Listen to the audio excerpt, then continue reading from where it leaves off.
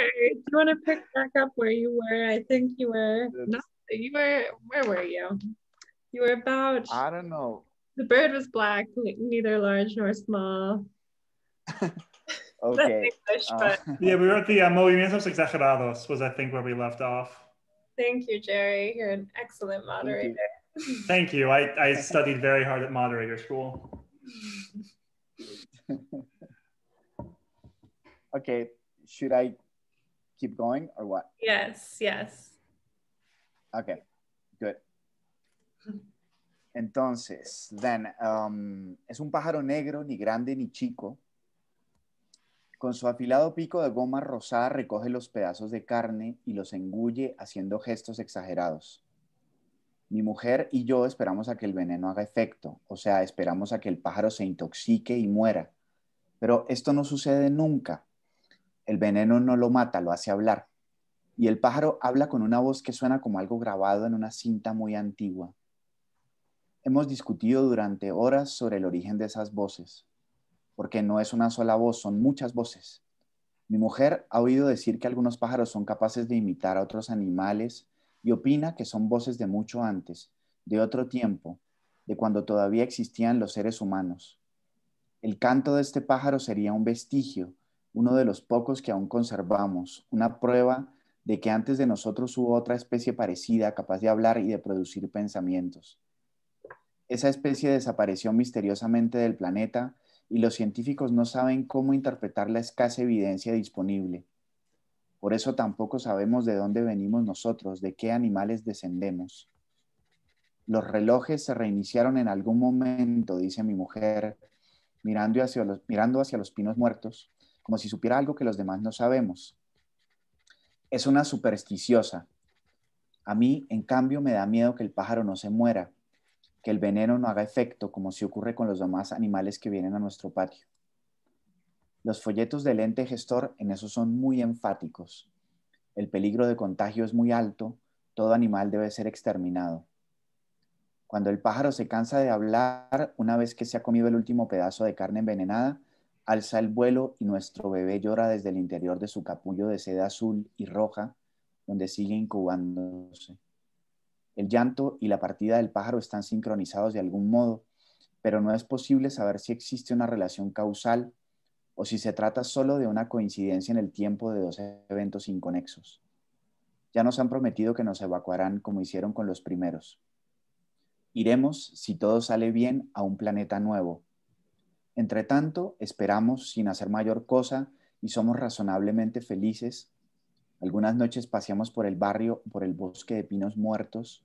De vez en cuando vamos a bailar. El ente gestor nos dice que nuestra casa será la garantía que nos permitirá tener una vivienda similar en el lugar donde nos realojen. Las leyes de propiedad en eso son estrictas. Thank you, Juan. Day one. I'll start by explaining what's happening with the bird, or else I might forget. The bird shows up every night when the sun is going down, a liquid sun like melted cheddar, surrounded by moldy fog that sprouts from the blue branches of dead pines. After circling for a while, the bird perches and pecks at the bits of poisoned meat, which, following the managing entity's instructions, we've set out on the garden wall to entice him. The bird is black, neither large nor small. With his sharp pink eraser of beak, he collects bits of meat and swallows them in exaggerated movements. My wife and I wait for the poison to take effect, or rather, we wait for the bird to be poisoned and die, but that never happens. The poison doesn't kill him, it makes him talk. And the bird's speaking voice sounds like something recorded on very old tape. We've spent hours debating the source of those voices, because it's not just one voice, there are many. My wife has heard talk of birds that can imitate other animals, and she believes they're voices from much earlier, another era, back when humans still existed. This bird song must be a vestige, one of the few we still have, proof that before us, there was another similar species capable of speech and thought. That species disappeared from the planet mysteriously, and the scientists can't decipher what little evidence there is. So we don't know where we came from either, what animals we're descended from. At some point, they reset the clocks, my wife says, looking out at the dead pines like she knows something the rest of us don't. As for me, I'm afraid that the bird won't die, that the poison isn't working the way it does on the rest of the animals that show up in our yard. The managing entity's pamphlets were emphatic about that. The risk of infection is very high. All animals must be exterminated. When the bird is tired of talking, when he has eaten the last piece of poisoned meat, he flies off and our baby cries from inside the blue and red silk cocoon where he's still incubating. His cry and the bird's departure are synchronized somehow, but it's impossible to tell if there's a causal relationship or if two disconnected events have simply overlapped in time. They've already promised that we'll be evacuated, just like the others before us. We'll be leaving, if all goes well, for a new planet. Until then, we wait and do little else, and we're reasonably happy. Some nights we take a walk through the neighborhood or the dead pine forest. Occasionally, we go dancing. The managing entity says our house will be the collateral for a similar one wherever we are relocated. The property laws are strict about that. Awesome. Do we want to read day 2 or are we, what do you guys feel? Maybe we should Whatever go you guys tell me. Since we had a bit of a delay, Yeah. go on to the discussion. What do you think? Yeah. Great. So something that struck me was reading both hearing the Spanish for the first time and hearing Lizzie read the English, which I'd read before, was how closely actually your translation, Lizzie, mirrors the source, which I know is not always the case on like a syntactic semantic level. And so I was just wondering, is something about the genre, do you think, that makes it easier for you to cling more closely to the source? Because it didn't read as stilted or artificial at all. So would you like to talk about that? Sure, I'm happy to try to talk about that, but I don't know if I think much about trying to mirror syntax as translating as I do about just trying to recreate Juan's expertly rendered and very strange atmosphere. So if I adhered closely to the syntax, I'm happy to hear that, but it's not really something that I do consciously necessarily. I think sometimes I worry that I might take too many liberties in the other direction. So maybe Juan can talk about if he agrees, but I don't know, I didn't think much about genre while translating this either, although as I was reading it just now, it does strike me as much more closely related to science fiction, which Juan said when he introduced it, than some of his other works. So I would be really curious to hear about that. But I didn't try to stay closer to the original than usual. But it was very fun because it's the second piece that I've translated by Juan, so I like to think that I've learned how to inhabit his mind a little bit, right? Well, but I just have to say a very short thing, and it's from the beginning when I first read Lizzie's translation of Ornamental, the novel Coffee House Press published last year, I was amazed by her accuracy, and but at the same time, there is something very particular about my own writing that Lizzie has managed to capture in her translation in a very brilliant way, which is this tension between something which is a text which is extremely legible, you know, you can read it very easily, but at the same time there's this background of let's say non-legible material, or the language trying to cast a shadow, and you know, this very legible language is casting a shadow of absolute illegibility. It's illegibility, sorry.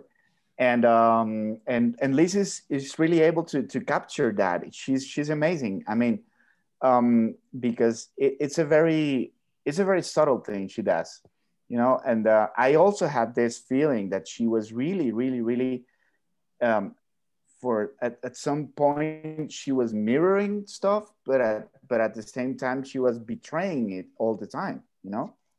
And there's so many betrayal going on there, which I love it because I'm a translator too, and I do that all the time. So and it was really, really a very nice thing to see, you know, in your own words being betrayed in that manner. It was so good. It was like, yes, we did it. So how does that make you feel, Lizzie? It makes me feel simultaneously very happy and very concerned with the use of the word betrayal. Because I always think about the idea of translating as leaving no trace, you know, leaving no trace of yourself. And Juan seems to have noticed that I did leave a trace of myself, but I disagree. I completely disagree. I hate that idea of this translator as a sort of a sports referee, you know, a guy who's not there, you know. When the referee made a good job, it's like no one saw it, no one saw him. But I like that. I don't like that idea, really. I don't. I love when you see the work of a translator, and this is the case. I mean, this is amazing. This is one of those cases when you realize it's not you have to be noticed, you know. You have to be noticed. The translator has to be noticed. It's the idea that translation is a creative act, which I'm sure we can all agree since we're all translators. But I remember that was kind of a revolutionary idea for me when I first started translating. I thought you just have to be very faithful. But now I know I'm supposed to betray you left and right. I think it's one of those common misconceptions among, like, I think like among translators, we have this conversation all the time about what does fidelity even mean? But among just the general reading population, it's like, I mean, we're so, and this is not a bad thing, but we're so secondary, like we're so in the background, we're so in the shadows, that I think people are just like, yeah, just say what the author said, just say the words, just say it again in English. So I think, yeah, and it's a much more complex and nuanced situation than that. Should we, on the topic of illegibility, should we talk about you guys' novel Ornamento? Does that work for you guys? Great. So in this, there is, this is also Ornamento by Coffee House Press, by Juan and translated by Lizzie. And it's a finalist for a PEN Translation Prize and has received all of the positive reviews. In terms of illegibility, the book has these two very contrasting styles of this very like dry, you know, doctor's sections where he talks about this clinical trial he's running. And then you have this almost stream of consciousness. Juan, I know you've translated Faulkner, and these sections actually remind me of Faulkner in many ways. These sections where one of the trial patients, number 4, has these long stream of consciousness, you know, sections that are very surreal and lucid. And could you talk about what you were going for in terms of legibility and illegibility, and what you were trying to achieve in these sections? That's a tough one. To ask a really simple question. Sure. That's a tricky one. Well, I'm not sure what I was exactly trying to achieve by using this contrast of, as you just well put it, like, but I would say I'm interested in contrast itself, you know? I'm interested in seeing what happens when you put together contrasting elements. And well, Lisa must be really tired to hear me say this because I've said it so many times, but sorry, Lizzie, I just have to say it. You must. But I consider myself like a very conceptual writer because I'm a critic too. but at the same time, I use language as a material. You know, the way a painter would use his paintings are, you know, and the colors and sometimes I have the urge of playing with these materials the same way, you know, a sculpture or an architect plays with his own material. So I would say this clash of contrasting elements would eventually create a very different experience for readers. You know, I'm always looking for political effects. I'm always looking for political. I mean like disruptive effects. You know, in the perception. And the perception of time and the perception of language and the perception of what you expect about a text to make sense, you know? That's my answer. Sorry if I... Yeah. No, that's perfect. Okay. And when I was reading a few reviews of the book in preparation for this discussion. And I remember I found, you know, this book we're talking about, lots of people call the book surreal. I also, one reviewer called it an example of post-narco Baroque. And another also called it an archetypal and oddly curious slice of magical realism. And yeah, and that one was interesting. So would either of you like to talk about how you feel about these labels, especially for such a weird, and also, sorry if I haven't like made this clear, this is a messed up weird novel that like screwed with my head, and I was feeling very nihilistic for a few days after reading it. So would either of you like to talk about these labels? That's perhaps the best compliment the novel has ever had, you know? I was texting Lizzie at the time being like, what did you do? Like, this is not cool. Stop it. Put this back in Spanish. So I would love to hear you speak to that, Juan. I know we've talked about it a little. Well, yeah, well, I really, first of all, I really hate this magical realism label. Basically, I find magical realism a very colonial label. Like this is like whenever someone from, you know, Europe or the States or any part of the world doesn't know how to define a Latin American work, he just oh, perfect, let's just talk about magical realism, you know. And I would say that's a very unfair label for my novel. A bit inaccurate too, I thought, if I can cut you off. I just didn't think it applied. It is inaccurate. It is inaccurate, absolutely. Well, I really like the idea of this novel being a very peculiar way of talking about a lot of issues that are really that really concern us as human beings right now in the present. You know, it's just like late capitalism stuff we're all dealing with.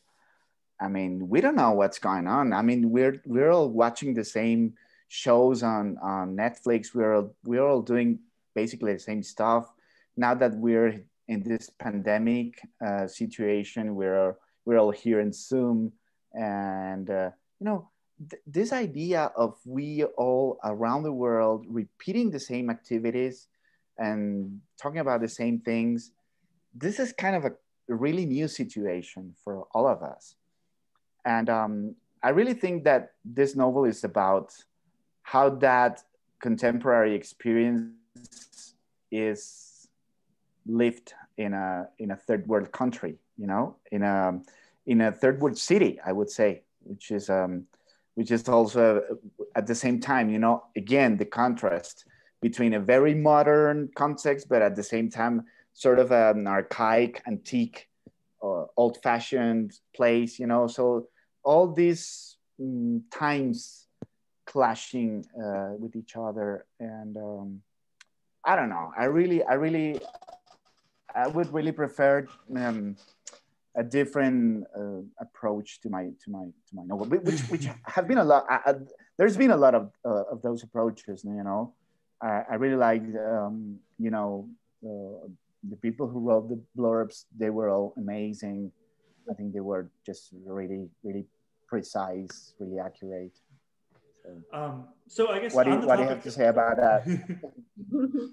Sorry, Lizzie, do you want a guiding question or do you want to pipe in? Oh, you go ahead.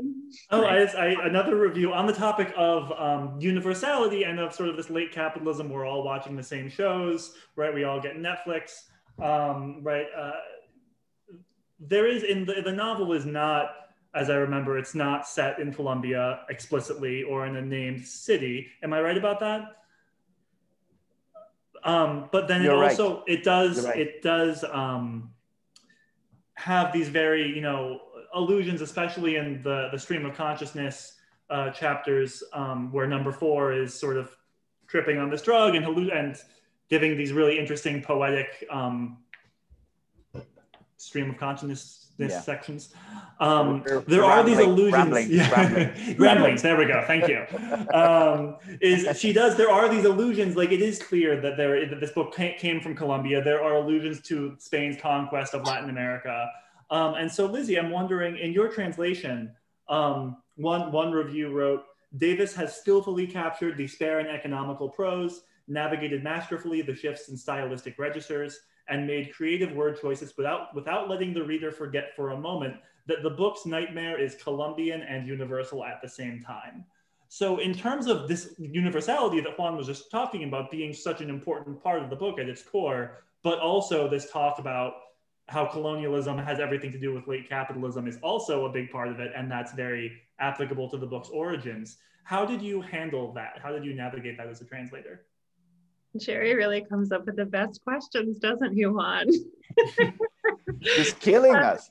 I know. He's killing us. No, I think yeah. Juan said, just in his response to your last question about the idea that these events feel very present. They feel like they're happening right now, but they also feel like they've been happening for a very, very, very long time. There's a timelessness to these issues.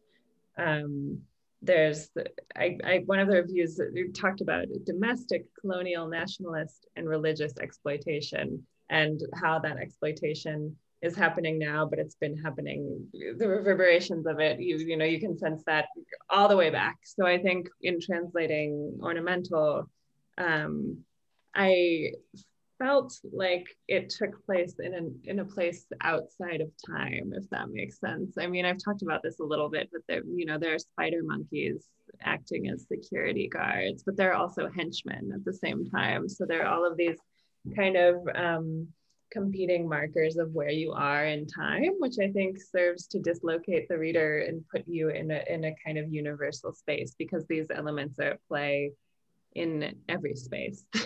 You can't really isolate them. But I do think there were some really specific words that I chose to keep in Spanish. Guacherna was one of them. Things that do locate you in Colombia. There's a scene with a cab driver where he talks about Colombian women specifically. So I think there are things that locate you in Colombia, but at the same time, there's a universality that's unavoidable when you're talking about these concepts.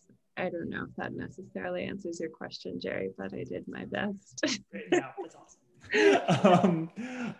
We have a question, and also if anybody has questions, please put them in the chat. We have a question about if you could compare and contrast the use of repetition in the narrative structure of Ornamental and the 2018 song Ella ya me olvidó by the revered Colombian bar band Los Nuevos Románticos. I'm not familiar with this band or this song. Does anybody want to? Is this a trick? Who made that question? Is this a trick? Who the hell made that question? Did I fall into a trap? What happened? You've definitely have we been Zoom bombed? Okay. Yes. Okay. We have. All right. We have, but you know, you guys are putting me in a very hard position in here. You know, I don't know who this person is. I have a lot of suspects, but Well,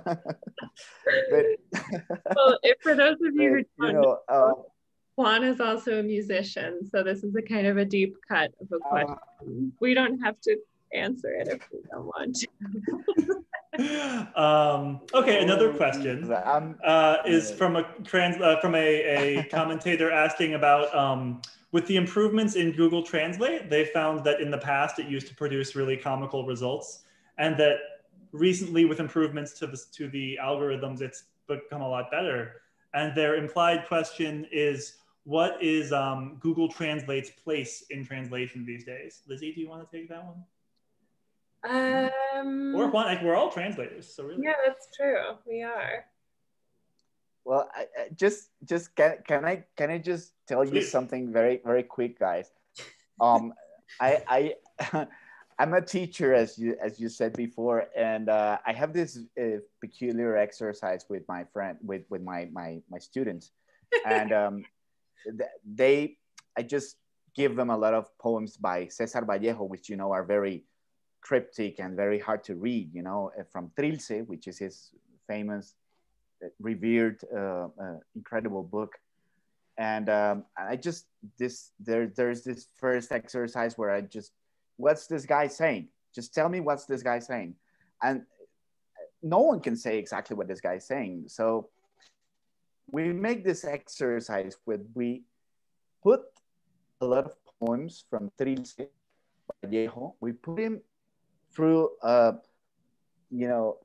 through a series of 10 different translations in Google Translate. We just put the poem and then we just put it in I don't know, Farsi, or then just any language, 10 languages, and then we put it back into Spanish and see what happens. And after we do that, the poem is really it's distorted. And I try, I just ask them to try to interpret the poem, putting the original one and then the final one in dialogue. And they always come with a different idea. They always come with a different, I don't know, interpretation of what the poem is saying. So I would say this is a wonderful tool for distorting things. Yeah, I think that's I love it. I just love it. I think thinking of it as almost its own generative creative tool is really helpful. I remember in the first translation workshop that I ever took, we listened to recordings of poems from languages we had never understood, never learned, and then tried to write translations of them just based off our own, the way that they struck us sonically, and if we could find any homophones. And I think that Google Translate can be kind of a generative creative tool in that same way, where you're getting something that's so distorted that it becomes something else, and you can use that in a creative practice. I know a lot of translators, maybe not a lot, I've heard talk of translators who use electronic translation as kind of creating a scaffolding for their translations, but I have never attempted that myself, so I don't know, and I don't know what will happen in the future. I fear a future where robots can translate Juan's books better than I can, but I wouldn't worry about that. I don't know. Maybe for commercial translation, I think for commercial translation, maybe using an automated translation software to create some kind of first draft is more common, but not that I know of in literary translation. I think, speaking as I work as both, I translate literature and I do commercial translation of like birth certificates, museum texts, contracts, whatever people will hire me for. And I will say, like, I think it's much more of a perceived threat or evolution in the world of commercial translation, where you have these non-creative texts that can essentially be, they're very repetitive, they're very formulaic, and there is no creative spirit, as versus something like a novel or a poem, which I don't think a computer will be able to translate that until the computer can write that. Well, come on. Gotta be some creative spirit in a birth certificate. Oh yeah, they don't like, sometimes I'm like to my clients, I'm like, I inserted something like a little bit like a literary flair. Like Juan Cárdenas said that you're supposed to betray the text in your translation. Okay. Okay. Also, on the topic of the art and betrayal, the book Ornamento talks about meaning as surplus, or at least a character, the doctor's wife in the book talks about meaning as surplus and as an accident. And I wonder, Juan, actually for both of you, Juan as a writer and Lizzie as the translator, how, as someone who creates an artistic work, which presumably is, at least typically supposed to have some meaning, how do you feel about that as a creator? Juan as somebody writing it, and then Lizzie as a translator who is presumably, uncoding meaning and then reconveying it. How do you interpret that? And if anyone has any questions, put them in the chat and we can ask them. Okay, go ahead. That's a great... I try to ask really specific questions. No, I think the question of how meaning is made is kind of at the core of the book, at least for me, Juan. I mean, the way that you use language to create meaning through the mouth of the doctor and also through the mouth of number 4, they're very different approaches to meaning. And one of them, I mean, they're governed by completely different rules, but they both create meaning, right? Because there isn't just one route to meaning. And I think that's part of what attracts me to this book most. So I think you can jump in at any point. I totally agree, because that's exactly what I was thinking when Gerry was asking us his great question, which is I like to think about meaning as a slippery surface. I like the idea of meaning making as an inevitably slippery activity,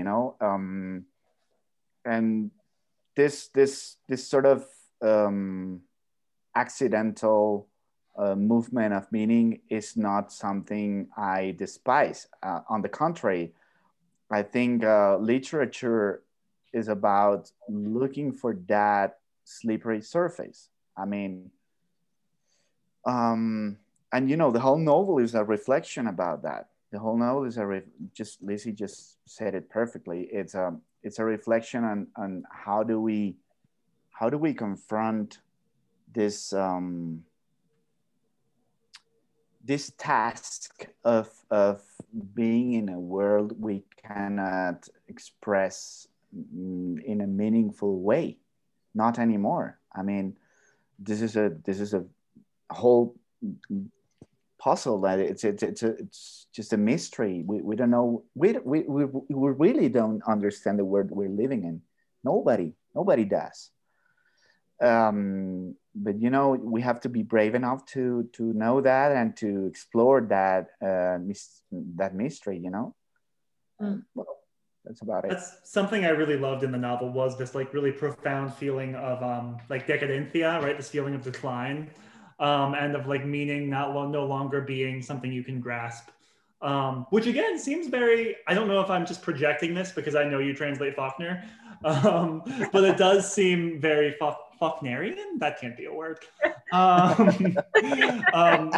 question from the audience. A question for Lizzie. I'm curious what your process at arriving of the translation of the title. I love ornamental. It's so much better than the flat ornament, which is perhaps closer to ornamento. Do you consider other options as well? Yes. Who is this person? This is Jennifer S. Hello, Jennifer. I'd like to know who I'm speaking to. I'm sorry. The title was definitely something we discussed a lot. Sorry, can I just interrupt? I'm now totally traumatized that all of these questions are traps. That like some enemy of Juan or you is in there just screwing with us. Okay, sorry, I didn't mean to interrupt. Go ahead. That's fine. No, we talked a lot about, well, initially, of course, I thought, oh, ornament, ornamento, it's the noun form, so it would make sense to translate that literally, but I brought it to coffee house where I also work, which is quite a fortunate arrangement, and got to talk to the marketing and publicity staff there. And they said, oh, ornament, that sounds like something you would hang on a Christmas tree. We can't possibly separate that from this notion of ornaments as something that you know, bring out in December every year. And then, was it you, Juan, who came up with who had the brilliant idea to use ornamental? I think it was. I remember. I think it was me. I think it was me. You came back with your perfect solution. Because I think it really amplifies the possible readings of the title, you know, to have it in this form as ornamental. So how did you arrive at that? Probably because you're a genius, but I think that was the only thing I just changed in the whole manuscript in Liz's translation. I mean, I read Liz's translation. I didn't touch a single comma. Literally, I didn't touch anything. But once we started discussing about the title, I just realized how weird it sounded in English. Yeah. And it really does. It because in Italy it was translated ornamento, just the same word, and it has exactly the same implications, and you know, it's kind of the same feel, sort of. But in English, it definitely sounded weird. So I just came up with this idea of using the adjective, you know. Yeah, and I think that was, you know, yeah, a major contribution for sure. And it makes me think too of like ornamental shrubs, you know, like clipping plants into ornamental forms. It expands the body from the human body to, you know, the body of shrubs and social body. So there's a lot being ornamentized. We'll just go with that. Did you and then in the there's the two epigraphs, or the two opening quotes at the beginning of the book, the Adolf Loos. Do you know what language was that quote originally written in? Every age had its style. Is our age alone to be refused a style? And then it goes on from there. It's in German. It's in German. He was from Austria, I think. Adolf Loos. But I just didn't get the original quote. I just put it in Spanish, so I was lazy. Yeah. So Lizzie, did you, for your in the translated English version, did you find, is there an established translation of that, or how did you go about getting really that? Good question. Yeah, I found the established translation of that, but for the following epigraph, The Ballad of the Mad Owls, there wasn't something that I could find, so that was translated from Spanish. But yeah, I prefer to use the original source if there is one for something like that, for a quotation like that. And I wanted to familiarize myself with the ornament in crime that the quotation is drawn from, so I had to find it anyway. Yeah, well, I love that quote, especially with the title ornamental, and then you get in there and he talks about ornament, ornament, ornament. I was wondering if there was some creative process involved in how you chose those. And I did not realize that you translated the second quote, because it's really lovelily done. Oh, thank you. Really delightfully executed would be a normal way of saying that. There was something that I couldn't completely capture. I can't remember what, because I don't have the Spanish in front of me, but I just have the English. I'm glad to hear it worked for you. So I think we're just about out of time. It works. Are there any other questions from the audience at all? I can't see them. Only Jerry can see them. No, that's. I think that's. Once you sort out all of the trolls, that's all that we have left. So thank you guys for joining us. The book is Ornamental, and Southwest Review has the short story "The Bird" by Juan Cárdenas, translated by Lizzie Davis. Yeah, this has been really fun, guys. Dallas Literary Festival, Greg, Bobby, and Lori, you're also wonderful. Thank you for supporting our work, and thank you to all of the attendees for being here. with us. Yes. Thank you so much. This was a delightful panel and we really enjoyed it. And thank you to all our guests through our little technical difficulties too. And we hope you attend our last panel sessions that are coming up.